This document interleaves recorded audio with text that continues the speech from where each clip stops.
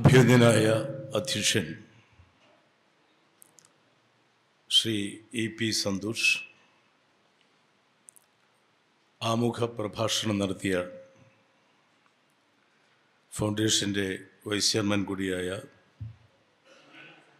രാജൻ മാഷ് എന്ന് ഞങ്ങളൊക്കെ വിളിക്കുന്ന ശ്രീ കെ. രാജൻ തലൂർ, ഈ സമ്മേളനം ഉദ്ഘാടനം ചെയ്ത ഫൗണ്ടേഷൻ്റെ ജനറൽ സെക്രട്ടറിയും മലയാളത്തിൻ്റെ പ്രിയങ്കരനായ കലാകാരനുമായ ശ്രീ ജയരാജ് വാര്യർ, ഫൗണ്ടേഷൻ്റെ സെക്രട്ടറി വിഖ്യാത ട്രെയിനർ ശ്രീ മോൻസി വർഗീസ്, അനുസ്മരണങ്ങൾ നടത്തുന്ന ഡി. സുനിൽകുമാർ, ഡോക്ടർ വി.ആർ. പ്രകാശം, Pooyappally Thankappan, doctor Jitha ടി.എച്ച്., doctor KS. Krishnakumar, Sonia KS., ഫൗണ്ടേഷൻ്റെ executive member കൂടിയായ Shri Rajagopal, Moothakunnam SNM government training കോളേജിൻ്റെ പ്രിൻസിപ്പലും ഇവിടുത്തെ മറ്റ് അധ്യാപകരും, ഒപ്പം ഈ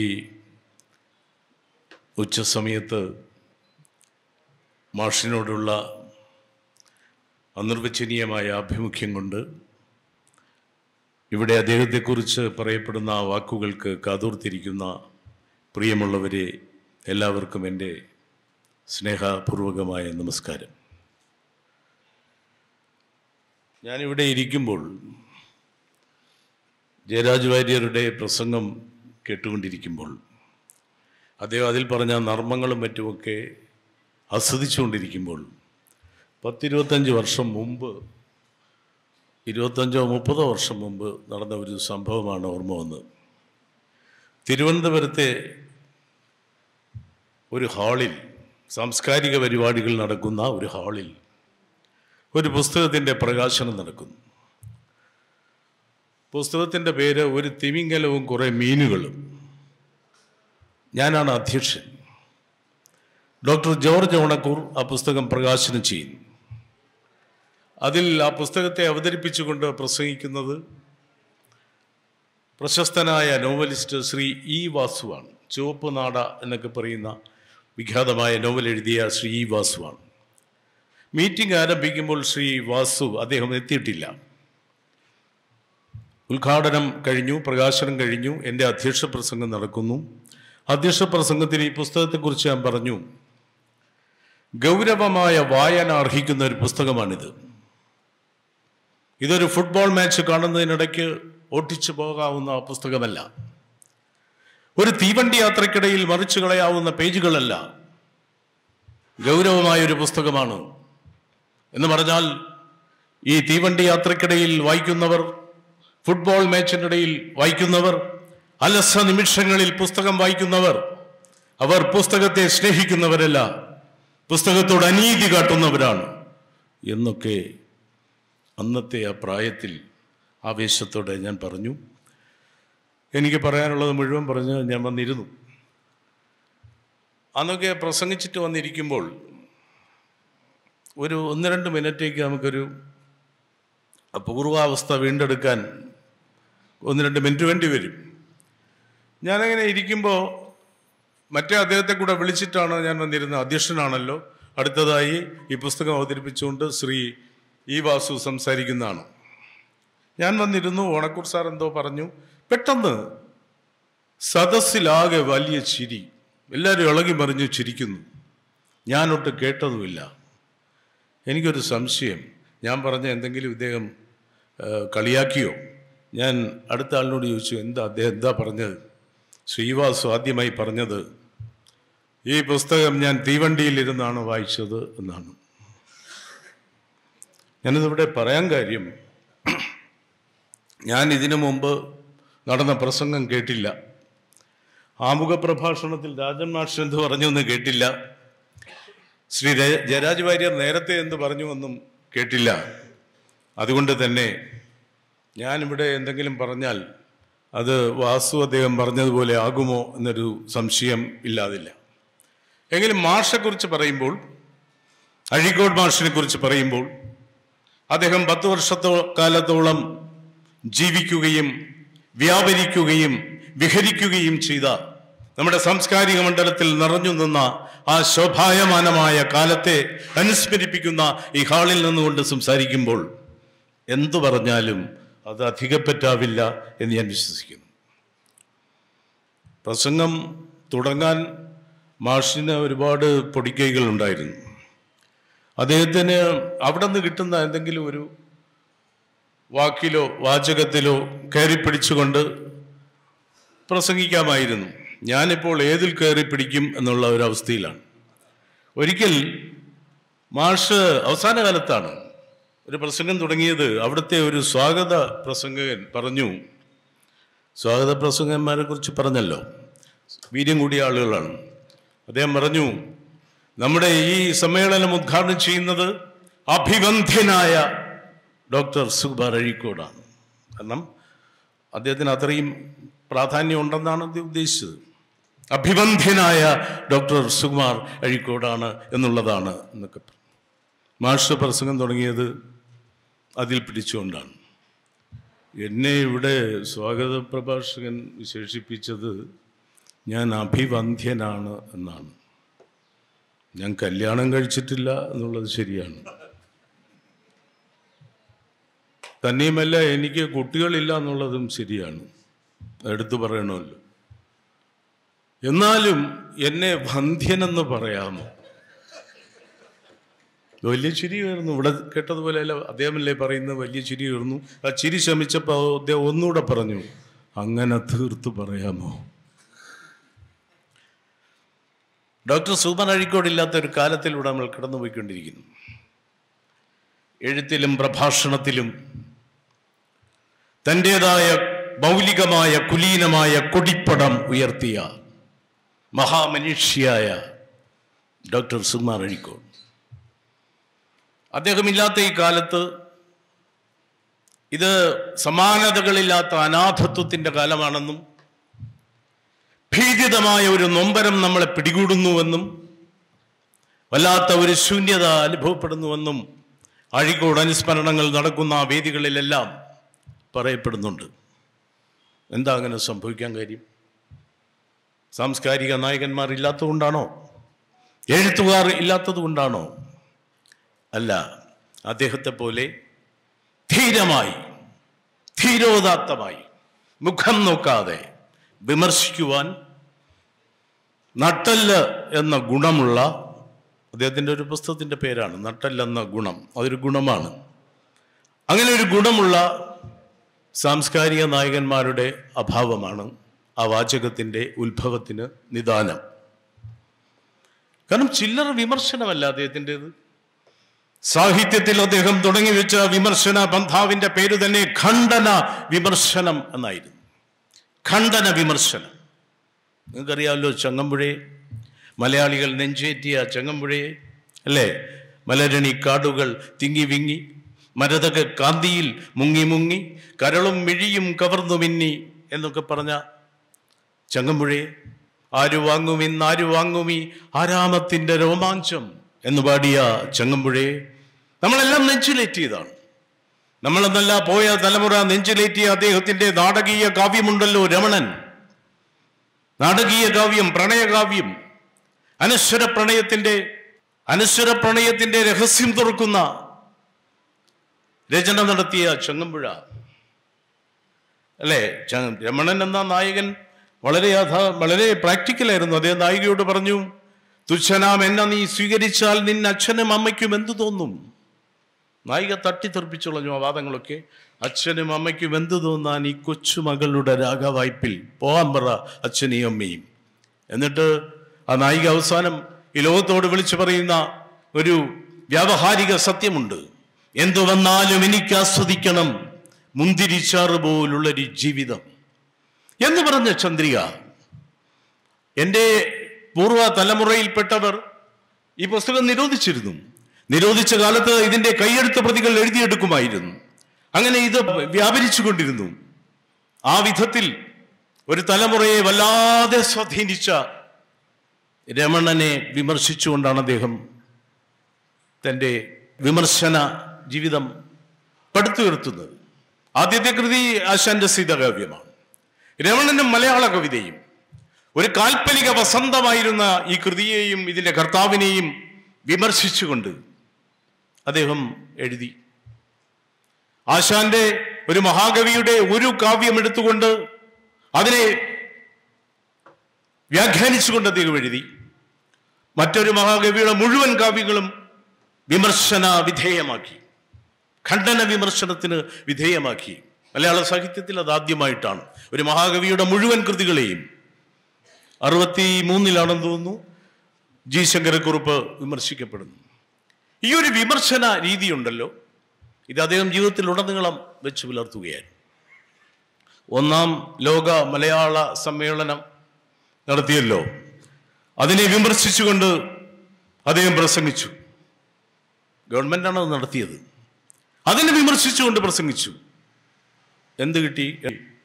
ഗവൺമെന്റ് ഉറപ്പാക്കി വെച്ചിരുന്ന വൈസ് ചാൻസലർ പദവി പോയി കിട്ടി. പ്രശ്നമല്ല. അക്കാലത്തെ ഒരു മുഖ്യമന്ത്രി വേദിയിലിരിക്കുമ്പോൾ അദ്ദേഹം പറഞ്ഞു, ദേവേന്ദ്ര പദത്തിലെത്തിയ, എന്നിട്ട് സപ്തർഷികളെ കൊണ്ട് പല്ലക്ക് ചുമപ്പിച്ച, സപ്തർഷികളുടെ ശാപത്തിന് ഇടയായ, പെരുമ്പാമ്പായി ഭൂമിയിൽ പതിച്ച നഹുഷനുണ്ടല്ലോ, ആ നഹുഷന്റെ അവസ്ഥയാണെന്ന് മുഖ്യമന്ത്രിയുടെ മുഖത്ത് നോക്കിയാണ്. പലതും തട്ടിപ്പോയി, കിട്ടേണ്ട പലതും. പ്രശ്നമല്ല. വേറൊരിക്കൽ അദ്ദേഹം ഒരു സർക്കാരിനെ മൊത്തമായി വിമർശിച്ചുകൊണ്ട് പറഞ്ഞു, ഇവരൊക്കെ ഭരിക്കുന്ന കാലത്ത് മഴ പെയ്യാതിരിക്കുന്നതല്ല, തീമഴ പെയ്യാതിരിക്കുന്നതാണ് അത്ഭുതം. ഇനിയാണ് നമ്മൾ ആദ്യത്തെ വാചകത്തിലേക്ക് വരുന്നത്. എന്തുകൊണ്ടാണ് നമ്മുടെ സാംസ്കാരിക രംഗം ശൂന്യമായി പോയത്? എന്തുകൊണ്ടാണ് അഴീക്കോടിൻ്റെ അഭാവം ധ്വന്യാത്മകമാവുന്നത്? ഇങ്ങനെ പറയാൻ ആരുണ്ട്? ഇന്നത്തെ സാംസ്കാരിക നായകന്മാരിൽ ഈ വിധത്തിൽ സംസാരിക്കുവാൻ, ഈ വീര്യത്തോടെ, ധാർഷ്ട്യത്തോടെ, ഗരിമയോടെ സംസാരിക്കുവാൻ ആരുണ്ട്? അത് ആലോചിക്കേണ്ട കാര്യമേ ഇല്ല. കാരണം ഇന്ന് സാംസ്കാരിക നായകന്മാർ എന്ന് പറയുന്നവർ സാംസ്കാരിക നാവികന്മാർ കൂടിയാണ്. നാവികന്മാർ എന്ന് ഞാൻ ഉദ്ദേശിച്ചത്, അവർ അതിനെ നിയന്ത്രിക്കുന്നു. എങ്ങനെ നിയന്ത്രിക്കുന്നു? അവരുടേതായ രീതിയിലേക്ക് ഈ നൗകയെ അടുപ്പിക്കുകയാണ്. മാഷ് തന്നെ പറയും, അന്ന് എന്നെ കാണാൻ വന്ന ഒരാള്, അയാളെ എങ്ങനെയാണ് വിശേഷിപ്പിക്കേണ്ടത്? അരോഗദൃഢ ഗായകനായ ഒരാൾ. അരോഗദൃഢ ഗാത്രൻ എന്നല്ല പറഞ്ഞു, അരോഗദൃഢ. അപ്പം പോയല്ലോ, സർവ്വതും പോയല്ലോ. ഞാൻ ചോദിക്കട്ടെ, ഇന്നത്തെ അദ്ദേഹത്തിൻ്റെ വാക്കുകൾ കടമെടുത്തുകൊണ്ട്, പിന്തുടർന്നുകൊണ്ട്, അനുകരിച്ചുകൊണ്ട് പറയട്ടെ, ഇന്നത്തെ സാംസ്കാരിക നായകന്മാർ സാംസ്കാരിക ഗായകന്മാർ കൂടിയാണ്. അവരുടെ ഗാനം എന്തിനെ കുറിച്ചാണ് എന്ന് പറയേണ്ടതില്ലല്ലോ. അപ്പൊ അദ്ദേഹത്തിൻ്റെ വിമർശനത്തിന് ആ വിധത്തിലുള്ള ദ്യുതി ഉണ്ടായിരുന്നു, അതിന് ആ വിധത്തിലുള്ള മൂർച്ചയുണ്ടായിരുന്നു, അതിൽ ആശയങ്ങളുടെ അർത്ഥവത്തായ അലതല്ലലുകൾ ഉണ്ടായിരുന്നു. അദ്ദേഹത്തിൻ്റെ വാക്കുകൾക്ക് ലോഹമൂർച്ചയുണ്ടായിരുന്നു. അദ്ദേഹത്തിൻ്റെ ചിന്തകൾക്ക് നവീനതയുണ്ടായിരുന്നു. ഒരു ജനതയെ സ്ഫുടീകരിക്കുന്ന, ഒരു ജനതയെ നവീകരിക്കുന്ന, അവരുടെ മനസ്സിനെ ഉന്മിഷത്താക്കുന്ന ചിന്തകളുടെ തരംഗലീലകൾ ഉണ്ടായിരുന്നു. അതാണ് അഴീക്കോട് മാഷിനെ ഭിന്നനാക്കുന്നത്. അദ്ദേഹം ഈ പ്രസംഗങ്ങളിലെല്ലാം നർമ്മം ഉപയോഗിക്കും. കാരണം കുഞ്ചൻ നമ്പ്യാർ പറഞ്ഞിട്ടുണ്ട്, ചിരിക്കുന്ന കഥ കേട്ടാൽ ഇരിക്കും, ആയതല്ലെന്നാൽ തിരിക്കും എന്നും പറഞ്ഞിരിക്കും എന്നാണ് നമ്മുടെ സദസ്സിനെ കുറിച്ച് പറഞ്ഞിരിക്കുന്നത്. ചിരിക്കുന്ന കഥ കേട്ടാൽ ഇരിക്കും.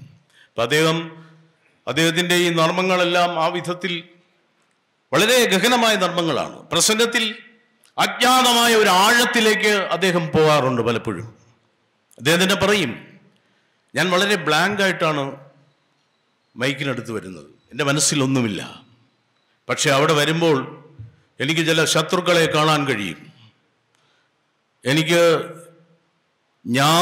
അജ്ഞാത ശത്രുക്കളെ കാണാൻ കഴിയും. അവരെൻ്റെ മനസ്സിലേക്ക് കടന്നു വരും. അതാണ് നമുക്ക് നിർവചിക്കാനാവാത്ത ഒരു ആഴത്തിലേക്ക് അദ്ദേഹം പോകും എന്ന് പറഞ്ഞത്. ഇപ്പോൾ ഒരു പഴയ മുഖ്യമന്ത്രിക്ക് തന്നെ അദ്ദേഹം ഒരു പേര് കൊടുത്തിരുന്നു. പഴയ ആളുകൾക്കും അദ്ദേഹത്തിൻ്റെ പ്രസംഗം പതിവായി കേട്ടിട്ടുള്ളവർക്കും അറിയാം. ഒരു മുഖ്യമന്ത്രിക്ക് അദ്ദേഹം വേറൊരു പേര് കൊടുത്തു. ആ പേരാണ് കേശവപിള്ള. കേശവപിള്ള ഏത് മുഖ്യമന്ത്രിയാണെന്ന് അഴീക്കോടിൻ്റെ പ്രസംഗം കേട്ടിട്ടുള്ളവർക്കറിയാം. അപ്പോൾ ഉള്ളൂരിൻ്റെ പ്രതിമ അനാച്ഛാദനം ചെയ്തിട്ട് മഹാകവി ഉള്ളൂരിൻ്റെ ഒരൊറ്റ മതമുണ്ടുലകിന്നുയിരാം പ്രേമമതൊന്നല്ലോ പരക്കെ നമ്മെ ബാലമർദൂട്ടും പാർവണ ശശിബിംബം എന്ന മഹത്തായ കവിത എഴുതിയ അടുത്തു നിൽപ്പോരനുജന നോക്കാൻ അക്ഷികളില്ലാത്തോർ കരൂപനീശ്വരൻ അദൃശ്യനായാൽ അതിലെന്താശ്ചര്യം എന്ന് ധീരമായി ചോദിച്ച ഉള്ളൂർ. ഈ 2 വരികൾ പറഞ്ഞപ്പോൾ തന്നെ ഉള്ളൂരിൻ്റെ ഒരു വലിപ്പം മനസ്സിലായല്ലോ. ഉള്ളൂരിൻ്റെ പ്രതിമ അനാച്ഛാദനം ചെയ്തുകൊണ്ട് മാഷ് പറയുകയാണ്, കേശവപിള്ള പറയുകയാണ്, ഇദ്ദേഹം ഇത്രയും വലിയ കവിയാണെന്ന് ഞാൻ ഇപ്പോഴാണ് അറിയുന്നത്. ഇത്രയും സൈസുള്ള കവിയാണെന്ന് ഞാനിപ്പോഴാണ് അറിയുന്നത്. പലരും പറഞ്ഞിട്ടുണ്ട് മഹാകവിയാണെന്നൊക്കെ. ഇപ്പം ഇത് ഈ ആരെക്കുറിച്ചാണോ പറഞ്ഞത് ആളിനും ഇത് ആസ്വാദ്യമാണ് എന്നുള്ളതാണ്. ആ വിധത്തിൽ നർമ്മത്തിൽ ചാലിച്ച വാക്കുകളിലൂടെ അദ്ദേഹം ഉദ്ദേശിക്കുന്ന ലക്ഷ്യത്തിൽ മർമ്മഭേദിയായി തൻ്റെ വാക്കുകളെ എത്തിക്കുമായി. അദ്ദേഹം ദിനബന്ധു എന്ന് പറയുന്ന ഒരു പത്രത്തിൻ്റെ 1960-ലാണെന്ന് തോന്നുന്നു അതിൻ്റെ പത്രാധിപരായിരിക്കുമ്പോൾ അദ്ദേഹം കൂടി വിശ്വസിക്കുന്ന ഭാഗഭാക്കായ ആത്മവിദ്യാസംഘം അറിയാമല്ലോ, വാഗ്ഭടാനന്ദ ഗുരുവിൻ്റെ ആത്മവിദ്യാസംഘത്തിൻ്റെ പ്രസിഡൻ്റായി ഗുരുതുല്യനായ MT കുമാരൻ അദ്ദേഹം അതിൻ്റെ പ്രസിഡൻ്റ് ആവുകയാണ്. അടുത്ത ദിവസം പത്രത്തിൽ MT കുമാരൻ്റെ ഫോട്ടോയോടൊപ്പം ആ വാർത്ത അടിച്ചു വന്നു. അത് വായിച്ച് ആദ്യം ഞെട്ടിയത് മാഷാണ്.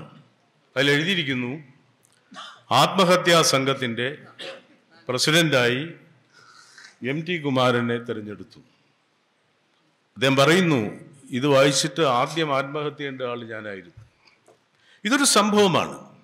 ഇത് വെറും ഒരു രസത്തിന് വേണ്ടി ഒരു ഫലിതമായി അദ്ദേഹം പറയുകയല്ല, മറിച്ച് അത് കഴിഞ്ഞിട്ട് ഓരോ തവണ ഇത് ആവർത്തിക്കുമ്പോഴും ഓരോ മാനത്തിൽ, ഓരോ ലക്ഷ്യത്തിൽ അദ്ദേഹം സൂക്ഷ്മമായ ഏകാഗ്രതയോടെ അത് തൊടുത്തുവിടുകയാണ്. എന്നിട്ട് അദ്ദേഹം ഒരിക്കൽ പറഞ്ഞു, സത്യവും നീതിയുമല്ല ഇന്നിവിടെ ആത്മഹത്യ ചെയ്തിരിക്കുന്നു. ആത്മവിദ്യാ സംഘം മാത്രമല്ല, ആത്മഹത്യയുടെ വഴിയിലൂടെ സത്യവും നീതിയും പോവുകയും സത്യവും നീതിയും ആത്മഹത്യയും ചെയ്തിരിക്കുന്നു. ആ വഴിക്ക് തന്നെയാണ് പുതിയ പത്രപ്രവർത്തനവും പോയിക്കൊണ്ടിരിക്കുന്നത്. ഇങ്ങനെ ചില വാക്കുകളെ ഊരിയെടുത്ത് അദ്ദേഹം അത് കൂരമ്പുകളായി ഉപയോഗിക്കുമ്പോൾ അതിൻ്റെ ശക്തി അന്യാദൃശ്യമാണ്. ഏതോ ഒരു നാടകത്തിൽ ഒരു കഥാപാത്രം ഇടയ്ക്കിടയ്ക്ക് ചോദിക്കും, ഇത് ന്യായമോ ഔസേപ്പേ?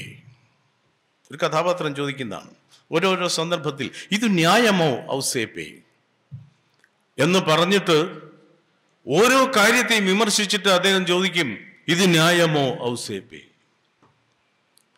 വീണ്ടും ചോദിക്കും. ഓരോ ചോദ്യവും കൂടുതൽ കൂടുതൽ ആസ്വാദ്യമാകുന്നതും അത് നമ്മളെ വല്ലാതെ സ്വാധീനിക്കുന്നതും ആ വിധത്തിൽ അതിനെ രൂപാന്തരപ്പെടുത്തി ഉപയോഗിക്കുമ്പോഴാണ്. അതുകൊണ്ടാണ് അഴീക്കോടിൻ്റെ ഫലിതങ്ങളെ അല്ലെങ്കിൽ അഴീക്കോട് വേദിയിൽ പറഞ്ഞ ആളുകളെ ചിരിപ്പിക്കുകയും ആളുകളെ ചിന്തിപ്പിക്കുകയും ചെയ്യുന്ന ശകലങ്ങളെ സമാഹരിച്ചുകൊണ്ട് ഞാനൊരു പുസ്തകം ഇറക്കിയപ്പോൾ ഞാൻ അതിൻ്റെ പേരായി അദ്ദേഹത്തോട് നിർദ്ദേശിച്ചത് അഴീക്കോടിൻ്റെ നർമ്മമർമ്മങ്ങൾ എന്നാണ്. അപ്പം അദ്ദേഹം ആലോചിച്ചിട്ട് പറഞ്ഞു, അതിത്തിരി കടന്നുപോയില്ലേ, അഴീക്കോടിൻ്റെ നർമ്മമർമ്മരങ്ങൾ എന്ന് പോരെ? ഞാൻ പറഞ്ഞു, മതി, മാഷ് പറയുമ്പോൾ നമുക്ക് തിരുത്താനില്ലല്ലോ. പക്ഷെ അതിൻ്റെ പ്രസാധകൻ അതിമിടുക്കനായിരുന്നു. അദ്ദേഹം ഞങ്ങളെ 2 പേരെയും വെട്ടി നിരത്തിയിട്ട്, അതാണല്ലോ, വെട്ടി നിരത്തിയിട്ട് അദ്ദേഹം ഒരു ടൈറ്റിലിട്ടു, അഴീക്കോടിൻ്റെ ഫലിതങ്ങൾ. റെക്കോർഡ് വിൽപ്പനയായിരുന്നു. അതിൻ്റെ പ്രകാശനവേളയിൽ ശ്രീ കണിയാപുരം രാമചന്ദ്രൻ എന്നോട് ചോദിച്ചു, YMCA വെച്ചായിരുന്നു, തിരുവനന്തപുരത്ത് വെച്ചായിരുന്നു. അദ്ദേഹം ചോദിച്ചു, സുദർശനൻ, ഇതിൽ എഴുതിയിരിക്കുന്നതിൽ എവിടെയാണ് ഫലിതം? എല്ലാത്തിലും ഫലിതമുണ്ടോ? ഇതെല്ലാം സുഭാഷിതങ്ങളല്ലേ ഇതിലെവിടെയാണ് ഫലിതമെന്ന് സുദർശനൻ പറഞ്ഞു തരണം. കാരണം അതിലെഴുതിയിരിക്കുന്ന ചില വാചകങ്ങൾ അദ്ദേഹത്തിൻ്റെ വിദ്യാഭ്യാസത്തെക്കുറിച്ചുള്ള വിഖ്യാതമായ നിർവചനമുണ്ടല്ലോ. പല പ്രസംഗങ്ങളിലും ഞാൻ ആവർത്തിച്ചിട്ടുള്ള, അല്ലാതെ സ്വകാര്യ സംഭാഷണങ്ങളിൽ പറയുമ്പോൾ ശ്രീ പുതുശ്ശേരി രാമേന്ദ്രനെ പോലെയുള്ള ഉന്നതരായ ആളുകൾ എഴുതിയെടുത്ത വിദ്യാഭ്യാസത്തെക്കുറിച്ച് അദ്ദേഹത്തിന് വേദിയിൽ വെച്ച് രൂപപ്പെട്ടു വന്ന ഒരു സർവാതിശായിയായ നിർവചനമുണ്ട്. ദൈവത്തിനെ പറയും, എന്താണ് വിദ്യാഭ്യാസം? വിദ്യാഭ്യാസം എന്ന് പറഞ്ഞാൽ വിദ്യ ഉപേക്ഷിച്ചുകൊണ്ടുള്ള ഒരു അഭ്യാസമായിരിക്കുന്നു. വൈസ് ചാൻസലറെ സ്ഥാപിക്കലായിരിക്കുന്നു, യൂണിവേഴ്സിറ്റിയിൽ UGC കൊടുക്കലായിരിക്കുന്നു. UGC ഒക്കെ വാങ്ങിച്ച് മദ്ദള മരയിൽ കെട്ടിയ എന്ന് പറഞ്ഞ പോലെ വയറിൽ മദ്ദളവുമായിട്ടാണ് ഇപ്പോൾ ഗുരുക്കന്മാരിരിക്കുന്നത്.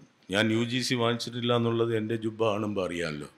അപ്പോൾ പക്ഷെ വിദ്യാഭ്യാസം ഇതൊന്നുമല്ല എന്ന് പറഞ്ഞുകൊണ്ട് അദ്ദേഹം ഇങ്ങനെ മത്സരപ്പടക്കം പോലെ പടർന്നു കയറുന്ന ചിന്തയുടെ അതുല്യമായ ആകാശങ്ങളിലേക്ക് പറന്നു കയറുന്ന ഒരു നിർവചനമുണ്ട്. നമ്മൾ എവിടെ ജനിച്ചു അവിടേക്ക് നമ്മുടെ വേരുകൾ ഇറക്കുകയും ഏതാകാശത്തിലാണോ നമ്മുടെ ആത്മാവിന്റെ ചില്ലകൾ വികസിച്ചു നിൽക്കുന്നത് ആ ആകാശത്തിന്റെ വിദൂര ചക്രവാള സീമകളിലേക്ക് പറന്നു പോകുവാൻ നമ്മെ സഹായിക്കുകയും ചെയ്യുന്ന ഒരു വിപരീത ക്രിയാ സംക്രമണമാണ് വിദ്യാഭ്യാസം. ഇത് അക്കാലത്ത് എനിക്കുണ്ടായിരുന്ന അസാധാരണമല്ലാത്ത ഓർമ്മയിൽ നിന്ന് ഞാൻ കോർത്തെടുത്തതാണ്, എഴുതിയെടുത്തതല്ല, റെക്കോർഡ് ചെയ്തതല്ല. അപ്പൊ ഇത് ഞാൻ ഈ പുസ്തകത്തിൽ ചേർത്തിട്ടുണ്ട്. ഏതിലാ? അഴീക്കോടിന്റെ ഫലിതങ്ങൾ എന്ന് ഇയാൾ പേരിട്ട പുസ്തകത്തിൽ ചേർത്തിട്ടുണ്ട്. അതുകൊണ്ടാണ് കണിയാപുരം ചോദിച്ചത്, ഇതൊക്കെ സുഭാഷിതങ്ങളല്ലേ? ശ്രീ സുകുമാർ ആ വേദിയിലുണ്ടായിരുന്നു, വെറും സുകുമാർ. അദ്ദേഹം ചോദിച്ചു, അദ്ദേഹം പറഞ്ഞു, സാറ് വല്ല ആവശ്യമുണ്ടോ സാറിന് ഞങ്ങളുടെ ഇടയിലോട്ടൊക്കെ വന്ന്, ഞങ്ങൾ ജീവിച്ചു പോട്ടെ ഹാസ്യ സാഹിത്യമൊക്കെ ആയിട്ട്, സാറിന് ഈ ഫലിതങ്ങളൊക്കെ പുസ്തകമാക്കേണ്ട കാര്യമുണ്ടോ? അപ്പോൾ അദ്ദേഹത്തിൻ്റെ ഫലിതങ്ങൾ എന്ന് പറയുന്നത് അദ്ദേഹത്തിന് മാത്രം പറയാവുന്ന ഫലിതങ്ങളാണ്. അത് മറ്റൊരാൾ പറഞ്ഞാൽ ഫലിതവും ആവുകയില്ല, പിന്നെ അയാളുടെ കാര്യം എന്താവുമെന്ന് പറയാനും പറ്റുകയില്ല.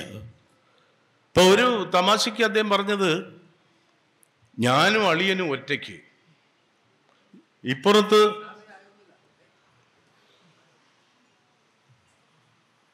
ഫീൽഡ് ക്ലിയർ ആയിരിക്കണം, ഞാനും അളിയനും ഒറ്റയ്ക്ക്, ഇപ്പുറത്ത് അപ്പുറത്ത് അവർ രണ്ടുപേരുണ്ടായിരുന്നു.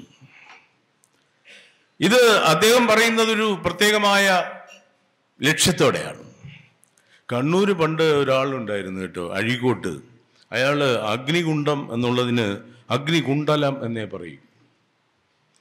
എനിക്ക് അയാളെ ഇഷ്ടമാണ്. അയാളുടെ ശൈലി കടമെടുത്ത് പറയട്ടെ, ഇന്ന് ഭാരതത്തിൽ എവിടെയും അഗ്നികുണ്ഡലങ്ങളല്ലേ, അഗ്നികുണ്ഡങ്ങളല്ലേ എന്ന് ചോദിക്കുന്നതിനേക്കാൾ ഇഫക്റ്റുള്ള ചോദ്യമാണ്. അദ്ദേഹത്തിന് ഈ വിധത്തിൽ തന്നെ അനുകരിക്കുന്നവരെയും ഇഷ്ടമായിരുന്നു. ശ്രീ ജോൺ ബ്രിട്ടാസ് അദ്ദേഹത്തിൻ്റെ ഒരു ഇൻ്റർവ്യൂവിൽ, പ്രസിദ്ധമായ ഇൻ്റർവ്യൂവിൽ അത് ചോദിച്ചു, മാഷ ഒരുപാട് പേര് അനുകരിക്കുന്നുണ്ടല്ലോ, മിമിക്രിയിലൊക്കെ അവതരിപ്പിക്കുന്നുണ്ടല്ലോ, മാഷക്കത് ഇഷ്ടമാണോ? മാഷ് അതിനെ എങ്ങനെ കാണുന്നു? മാഷിനത് പ്രശ്നമായിട്ട് തോന്നിയിട്ടുണ്ടോ? അവരോട് എന്ത് തോന്നുന്നു? അപ്പം അദ്ദേഹം പറഞ്ഞു, ആരും പ്രതീക്ഷിക്കാത്തൊരു ഉത്തരം അദ്ദേഹം പറഞ്ഞു, എന്നെ ഏറ്റവും കൂടുതൽ അനുകരിക്കുന്നത് എനിക്ക് തോന്നുന്നത് ശ്രീ ജയരാജ് വാര്യരാണെന്നാണ്. വാര്യരെ എനിക്കറിയാം, അത് എന്നോടുള്ള അനൽപമായ ഒരു ഇഷ്ടം കൊണ്ട് ചെയ്യുന്നതാണ്. വാര്യർ മാത്രമല്ല, എന്നെ അനുകരിക്കുന്നവരെല്ലാം ഒരു പ്രത്യേകമായ താല്പര്യമുള്ളത് കൊണ്ട് ചെയ്യുന്നതാണ്. അവർക്ക് അതിൽ ദോഷചിന്തയൊന്നുമില്ല. അതിനെ അങ്ങനെയാണ് കാണേണ്ടതെന്ന് എനിക്ക് തോന്നുന്നു. എൻ്റെ ഇപ്പോഴത്തെ പരിഭവം അതല്ല, ഇവരെല്ലാം ഇടതടവില്ലാതെ എന്നെ അനുകരിക്കാത്തത് എന്താണ് എന്നാണ്. അപ്പോൾ അദ്ദേഹത്തിന് അതെല്ലാം തന്നെ വളരെയേറെ പ്രിയപ്പെട്ടതായിരുന്നു. ഒരു പുസ്തകത്തിന് അദ്ദേഹം കൊടുത്ത പേരെന്താണെന്നറിയോ? ആകാശബ്ദം ഇഷ്ടപ്പെടുന്ന ഇന്ത്യ. അങ്ങനെ ഒരു പേര് കൊടുക്കാൻ, കാവ്യാത്മകമായ പേര് കൊടുക്കാൻ അഴീക്കോട് മാഷിനല്ലാതെ ആർക്ക് കഴിയും? ആകാശം നഷ്ടപ്പെടുന്ന ഇന്ത്യ. ആ പുസ്തകത്തിൽ വർത്തമാനകാല ഭാരതത്തെക്കുറിച്ചാണ് അദ്ദേഹം പറയുന്നത്. മേലാപ്പില്ലാത്ത വർത്തമാനകാല ഭാരതം. ടാഗോർ പറഞ്ഞല്ലോ, എൻ്റെ പിതാവേ, എന്നെ ആ സ്വർഗത്തിലേക്ക് ഉയർത്തേണമേ, എന്നെ ആ സ്വാതന്ത്ര്യത്തിൻ്റെ സ്വർഗത്തിലേക്ക് ഉയർത്തേണമേ. എവിടെ ശിരസ് സമുന്നതമായിരിക്കുന്നുവോ, എവിടെ മനസ്സ് നിർഭയമായിരിക്കുന്നുവോ, എവിടെ വാക്കുകൾ സത്യത്തിൻ്റെ അത്യഗാധതകളിൽ നിന്ന് ഉത്ഭവിക്കുന്നുവോ, ആ സ്വർഗത്തിലേക്ക് എന്നെ ഉയർത്തേണമേ. എന്നിട്ട് അദ്ദേഹം പറയും, ടാഗോറിൻ്റെ പിതാവ് എൻ്റെ പിതാവേ, അല്ലേ എന്നല്ലേ അദ്ദേഹം പറയുന്നത്. In to that heaven of freedom. ടാഗോറിൻ്റെ പിതാവ് ഉയർത്തി, ആ സ്വർഗത്തിലേക്ക് തന്നെ ഉയർത്തി ഭാരതത്തെ. പക്ഷേ പിതാവിൻ്റെ മക്കൾ, ഇന്ത്യയുടെ മക്കൾ, ആ സ്വർഗത്തെ നരകത്തിലേക്ക് താഴ്ത്തി. നമ്മൾ ഈ ഭരണഘടനയെക്കുറിച്ച്, ഭരണഘടന ഇപ്പോൾ വളരെ സെൻസിറ്റീവ് ആണെന്ന് ഞാൻ പറയണ്ടല്ലോ, ഇപ്പോഴല്ല എപ്പോഴും. ഈ ഭരണഘടനയ്ക്കെതിരെയും മതേതരത്വത്തിനെതിരെയും എപ്പോൾ ശബ്ദമുയർന്നാലും മാഷ് ക്ഷുഭിതനാകുമായിരുന്നു. തൻ്റെ ആയുധശാലയിലെ എല്ലാ ആയുധങ്ങളും എടുത്തുകൊണ്ട് അദ്ദേഹം പോർക്കളത്തിൽ ഒറ്റയ്ക്കിറങ്ങുമായിരുന്നു, യുദ്ധരംഗത്ത് മുൻപന്തിയിൽ നിൽക്കുമായിരുന്നു. മുമ്പ് അതിനെക്കുറിച്ച് പറഞ്ഞിട്ടുണ്ട്. നമ്മുടെ ഭരണഘടന എന്ന് പറയുന്നത് നമുക്ക് വേണ്ടി നമ്മൾ തന്നെ എഴുതി ഉണ്ടാക്കിയ ഭരണഘടനയാണ്. നമുക്ക് വേണ്ടി നമ്മൾ തന്നെ എഴുതി ഉണ്ടാക്കിയ ഭരണഘടന, അതിൻ്റെ മൂല്യങ്ങളെ നിലനിർത്തേണ്ടത് ഓരോ പൗരൻ്റെയും കർത്തവ്യമാണ്. ആ ഭരണഘടനയിൽ ശോഭിച്ചു നിൽക്കുന്ന നക്ഷത്രങ്ങളുണ്ട്.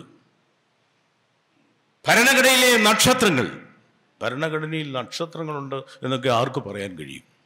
അതാണ് അഴീക്കോടിൻ്റെ വാക്കുകളെയും വാചകങ്ങളെയും പ്രഭാഷണത്തെയും ഭാഷണ ശൈലിയെയും ഭിന്നമാക്കുന്നു.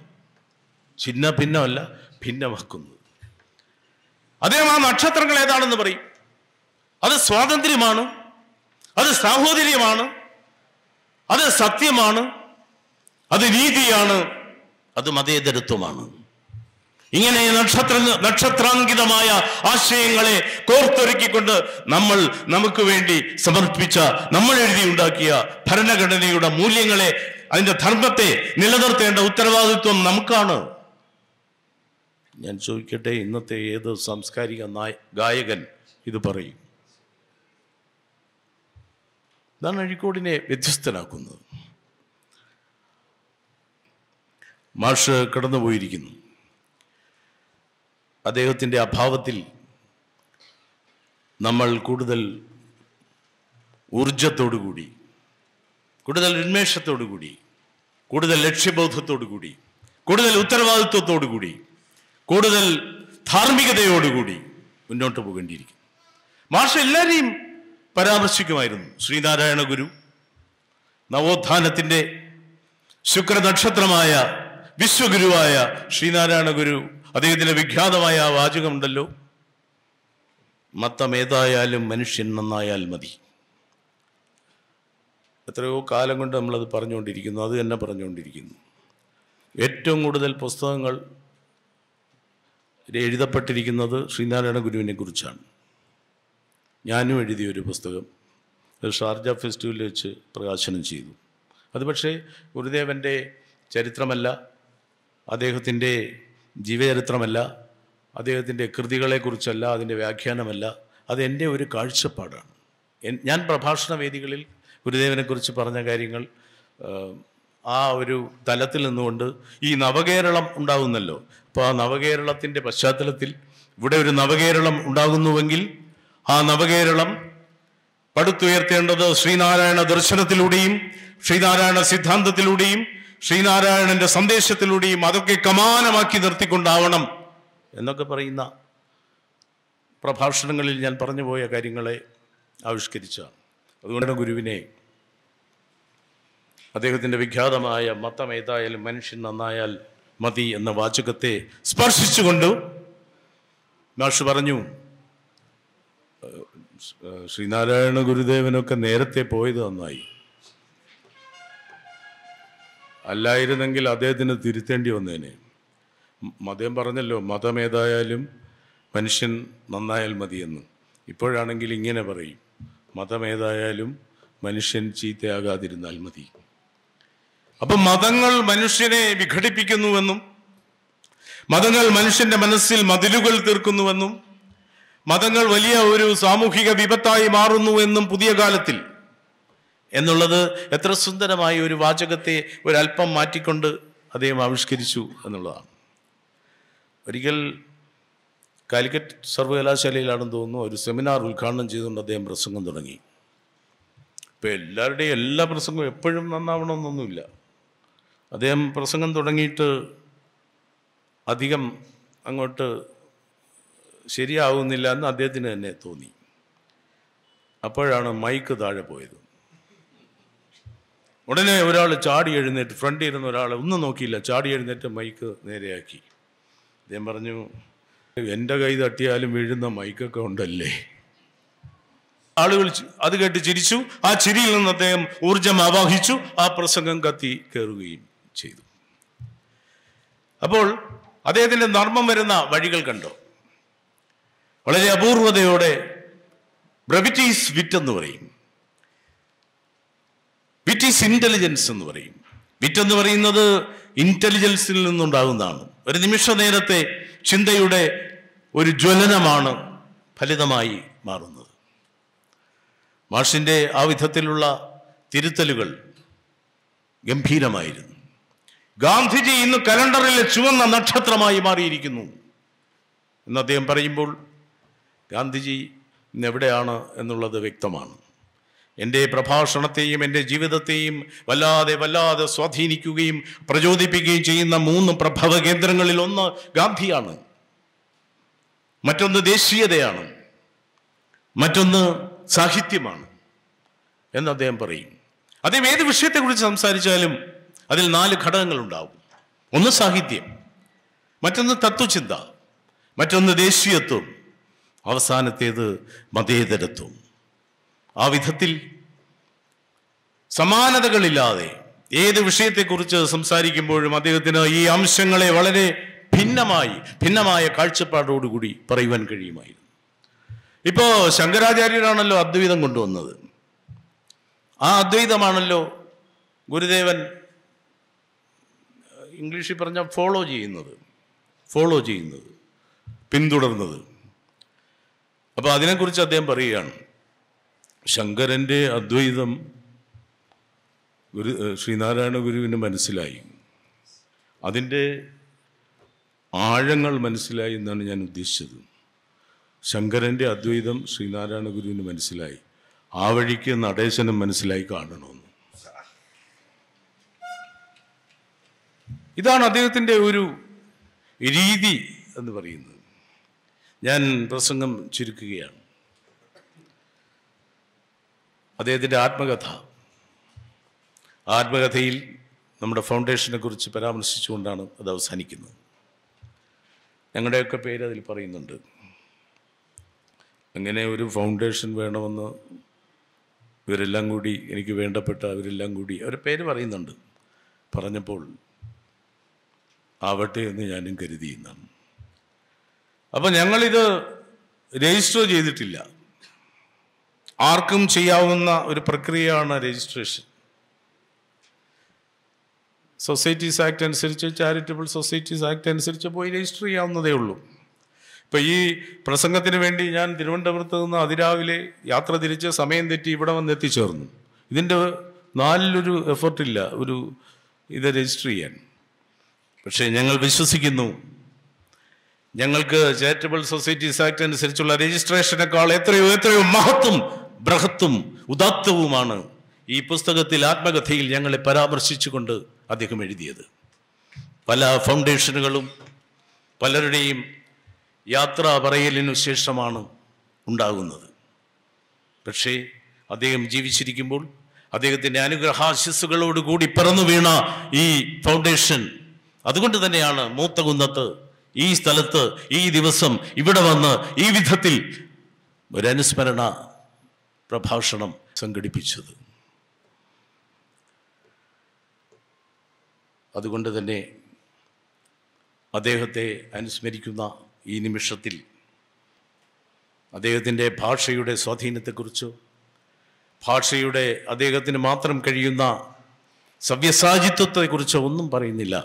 പക്ഷേ മലയാളം എന്ന ഭാഷയ്ക്ക് ഇത്രമേൽ സൗന്ദര്യമുണ്ടെന്ന്, ഇത്രമേൽ മായികമായ ഒരു ആസ്വാദന ക്ഷമതയുണ്ടെന്ന്, അത് ഇത്രമേൽ സമൃദ്ധമാണെന്ന് ബോധ്യപ്പെടുത്തി തന്ന മഹാഗുരുവാണ്, മഹാസാഹിത്യകാരനാണ്, മഹാമനീഷിയാണ് ഡോക്ടർ സുകുമാർ അഴീക്കോട്. മറ്റൊരു ഭാഷയ്ക്കുമില്ലാത്ത ലാവണ്യദീപ്തി മലയാളത്തിലുണ്ട്. ഞാൻ ചോദിക്കട്ടെ, ആകാശത്തിന് നമ്മൾ എന്ത് പറയും? ഇംഗ്ലീഷിൽ എന്ത് പറയും? സ്കൈ എന്ന് പറയും അല്ലേ? പിന്നെ എന്ത് പറയും എന്ന് ഞാൻ ചോദിക്കുന്നില്ല. പക്ഷേ മലയാളത്തിൽ ആകാശത്തിന് എത്ര വാക്കുകളാണ്? വാനമേ, ഗഗനമേ, വ്യോമമേ, സുരസിദ്ധസ്ഥാനമേ, നഭസേ വിഹായസേ എന്നൊക്കെ പറയുമ്പോൾ ആകാശമാണ്. മാനം എന്ന വാക്യത്തിൽ വന്നുമില്ല. അതാണ് മലയാളത്തിൻ്റെ ഒരു പ്രസക്തി. ഒരാൾ മരിച്ചാൽ എത്ര വാക്കുകളാണ്? അദ്ദേഹം നിര്യാതനായി, അദ്ദേഹം ചരമമടഞ്ഞു, അദ്ദേഹം ദിവംഗതനായി, അദ്ദേഹം കഥാശേഷനായി, അദ്ദേഹം പോയി മറഞ്ഞു, തീപ്പെട്ടു, കാലം ചെയ്തു, കാലയവനികയിൽ മറഞ്ഞു. അതുകൊണ്ടാണല്ലോ BKN എഴുതിയത്, അയാൾ കാലയവനികയിൽ മറയാത്തത് കൊണ്ട്, എന്ത് ചെയ്തിട്ടും മറയാത്തത് കൊണ്ട് കാലുകൊണ്ട് നീക്കിയ കാലയവനികയ്ക്കുള്ളിലാക്കി കൊന്നാണ്. അങ്ങനെയുള്ള മലയാളത്തിൻ്റെ, ഞാൻ പറഞ്ഞുവല്ലോ, അതിൻ്റെ ലാവണ്യ ഭംഗികളെ, മാദക ഭംഗികളെ, അതിൻ്റെ മതാലസമായ സൗന്ദര്യ ചമൽക്കാര ദീപ്തികളെ മുഴുവൻ അവാഹിച്ച് തൻ്റെ പ്രസംഗത്തിലൂടെ, അന്യോന്യമായ ചിന്തയിലൂടെ നമ്മുടെ മുന്നിൽ പ്രസരിപ്പിച്ച മാഷിനെ കുറിച്ച്, അദ്ദേഹത്തെ സ്മരിച്ചുകൊണ്ട് അദ്ദേഹത്തിൻ്റെ ഈ സ്മാരക പ്രഭാഷണം, മാഷ് തന്നെ പറയും, അദ്ദേഹം ചില സ്മാരക പ്രഭാഷണത്തിനൊക്കെ വന്നിട്ട് വിജയികൾ പറഞ്ഞിട്ടുണ്ട്, എൻ്റെ ആദ്യത്തെയും അവസാനത്തെയും പ്രാർത്ഥന ഈ സ്മാരക പ്രഭാഷണം ആരുടെ പേരിലാണോ ഞാൻ ഈ സ്മാരക പ്രഭാഷണം നടത്തുന്നത്, ആ ആളിൻ്റെ പേരിലുള്ള ഈ സ്മാരക പ്രഭാഷണം ഒരു മാരക പ്രഭാഷണം ആകാതിരിക്കട്ടെ എന്നാണ്. അത് തന്നെയാണ് എൻ്റെയും പ്രാർത്ഥന. അദ്ദേഹം തൻ്റെ ആത്മകഥ അവസാനിപ്പിച്ചുകൊണ്ട് എഴുതി, ഞാൻ വിട ചോദിക്കുകയാണ്. മണിമുഴക്കം ഞാൻ കേൾക്കുന്നില്ല. മണിമുഴക്കം അറിയാലോ, മണിമുഴക്കം, മരണദിനത്തിൻ്റെ മണിമുഴക്കം. എടപ്പള്ളി എഴുതിയ വിഖ്യാതമായ കവിത, മരിക്കുന്നതിൻ്റെ തലേദിവസം എഴുതിയ കവിത. മണിമുഴക്കം, മരണദിനത്തിൻ്റെ മണിമുഴക്കം. ആ മണിമുഴക്കത്തെ ഉദ്ദേശിച്ചുകൊണ്ട് അദ്ദേഹം പറഞ്ഞു, മണിമുഴക്കം ഞാൻ കേൾക്കുന്നില്ല, പക്ഷേ എവിടെയോ മണിമുഴക്കത്തിൻ്റെ ആരംഭമായി എന്ന് ഞാൻ കരുതുന്നു. അതുകൊണ്ട് എൻ്റെ ഈ ആത്മകഥയുടെ വായനക്കാരോട് ഞാൻ വിട ചോദിക്കുമ്പോൾ അതെൻ്റെ അവസാനത്തെ വിട ചോദിക്കലായി കൂടി എടുക്കേണ്ടതാണ്. എത്ര ഹൃദയസ്പർശിയായ, എത്ര വേദനാജന്യമായ ഒരു പ്രസ്താവനയാണ്. ആ വിധത്തിൽ എഴുത്തിലും പറച്ചിലിലും സാഹിത്യത്തിലും വിമർശനത്തിലും അധ്യാപനത്തിലും എല്ലാം ഏറ്റവുമധികം കുലീനതയുടെ കൊടിപ്പടമുയർത്തിയ ഡോക്ടർ സുകുമാർ അഴീക്കോട് മാഷിൻ്റെ പാവനവും ദീപ്തവും ശാശ്വതവുമായ സ്മരണകൾക്ക് മുമ്പിൽ ആദരപുഷ്പങ്ങൾ അർപ്പിച്ചുകൊണ്ട് എന്നെ സഗൗരവം കേട്ടിരുന്ന നിങ്ങൾക്ക് നന്ദി പറഞ്ഞുകൊണ്ട് എൻ്റെ വാക്കുകൾ ചുരുക്കുന്നു. നിങ്ങൾക്കെൻ്റെ നമസ്കാരം.